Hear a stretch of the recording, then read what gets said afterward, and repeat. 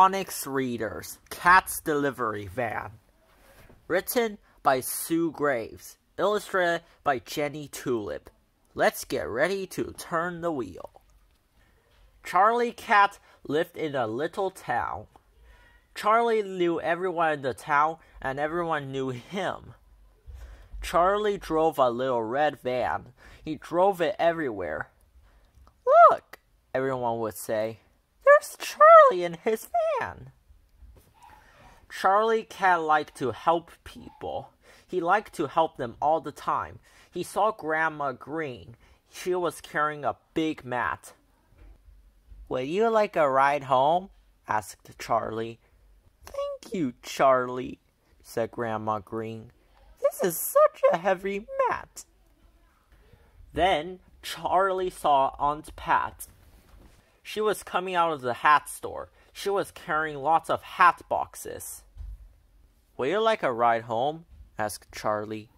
"Thank you, Charlie," said Aunt Pat. "Do you like my new hat?" "Yes, I do." Next, Charlie drove to the market. It was very busy. He saw Grandpa Green. Grandpa Green was carrying a heavy bag. "Would you like a ride home?" asked Charlie. "Thank you, Charlie," said Grandpa Green. "This is such a heavy bag." But the next day, Charlie was sick and stayed in bed. He felt very sad. He spoke to Sam. "I have a bad cold," he said. "I can't go out in my van today. I will take a nap instead.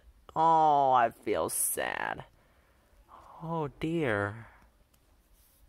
When Sam told everyone that Charlie was sick, Grandma Green said, "Charlie always helps us. Let's go and cheer him up." Everyone went to Charlie's house. Aunt Pat knocked on the door with a loud rap, rap, rap. Charlie was very happy to see everyone. "I feel much better now," he said. "Then let's eat," said Aunt Pat.